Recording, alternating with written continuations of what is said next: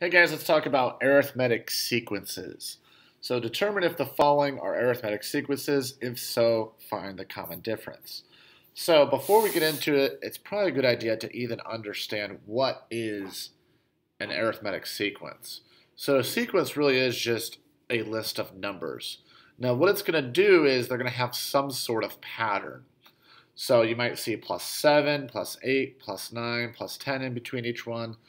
Something like that, multiplying, whatever. Sequences can have a wide range of patterns. What makes it an arithmetic sequence is your pattern is you're going to add or subtract the same number. So your pattern, you're going to see adding or subtracting the same number over and over again. So what we want to do is figure out what is the pattern. If the pattern is adding or subtracting the same number every single time, that is what we call a common difference, thus making it an arithmetic sequence. So my top problem, I have 27, 24, 21, 18. Now it might take some messing around with the calculator, subtracting numbers, adding numbers, dividing, multiplying. Try and come up with ways to find the pattern. For some sequences, it takes a little bit of time coming up with the pattern, a little bit of patience. Other times it's a little bit faster.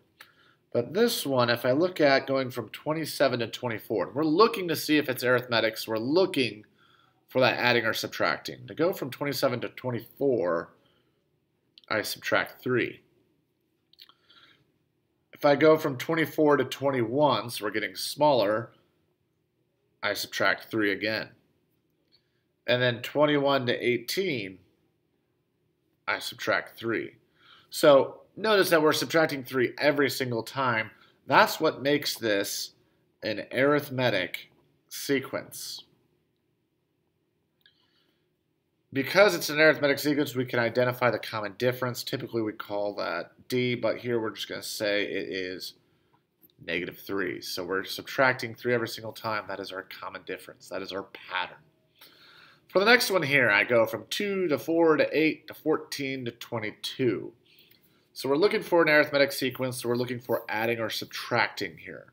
So if I'm going from 2 to 4, I'm getting bigger, so we're adding, and I would be adding 2 there. 2 plus 2 is 4.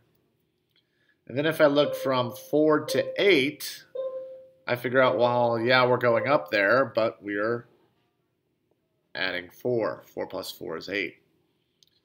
8 to 14, you're adding 6. 14 to 22, you're adding 8. So we're adding every single time, but the issue is it's not the same number. We're adding 2, then 4, then 6, then 8. So we're adding, but because it's not the same number, it is not arithmetic.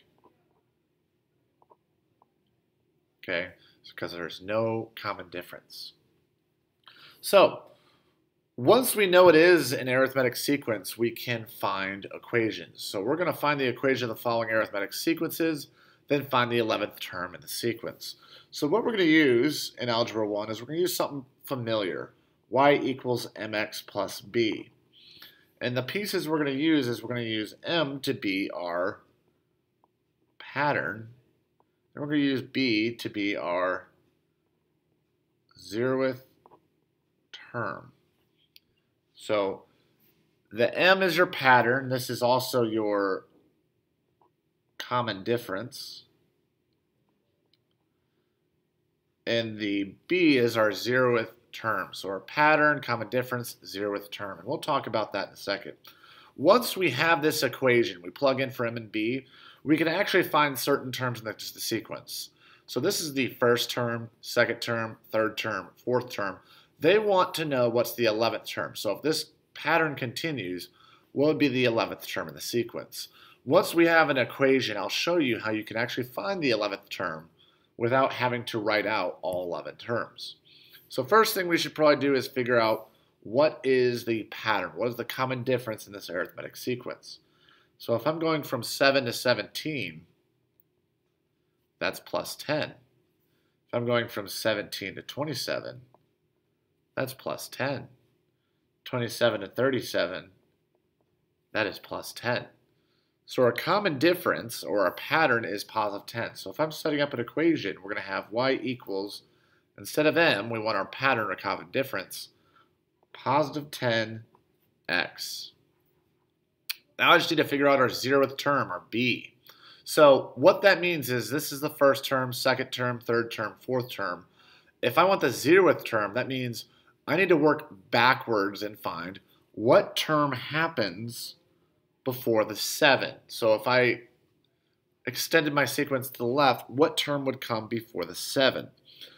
How we're going to do that is kind of reverse everything. So as I go to the right, I'm adding 10. As I go to the right, I add 10. As I go to the right, I add 10. What if I reverse that? Instead of going to the right, I go left. Let's do the opposite. 37 minus 10 is 27. Minus 10 is 17. Minus 10 is 7. We're going to subtract 10 one more time. 7 minus 10 is negative 3. So that 0th term is negative 3. So y equals 10x minus 3. That would be my equation. Now, how are we going to use that to figure out our 11th term? The x represents the term number. So like this is the first term, second term, third term, fourth term. If I want to figure out the 11th term, we're just going to plug an 11 in for x. So we're going to have y equals 10 times 11 minus 3. So 10 times 11, that's 110, minus 3, that's 107. The 11th term in this sequence would be 107 with this equation. One more example and then we'll go. So I have another arithmetic sequence, negative 3, negative 5, negative 7, negative 9. I have to figure out the pattern there. How am I going from negative 3 to negative 5, negative 5 to negative 7, negative 7 to negative 9?